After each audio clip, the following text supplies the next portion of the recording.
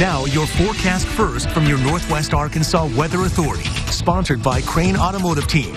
Hello, everyone. I hope you had a great weekend. What a warm weekend it was, especially Saturday. But we've got a cooler day ahead for your Valentine's Day, and you can see the cloud cover rolling in. It is overcast right now, and temperatures are holding steady in the mid-50s. Now, we've got some rain that's on the way, and this is rain we so desperately need. A lot of counties under burn bans. We're going to show you that here coming up in just a bit. But here comes this weather system that's moving in from the west, and much-needed rain for Oklahoma. That's all marching east, and we've got some rain headed our way starting as early as tonight. Even before midnight, some light rain moves in.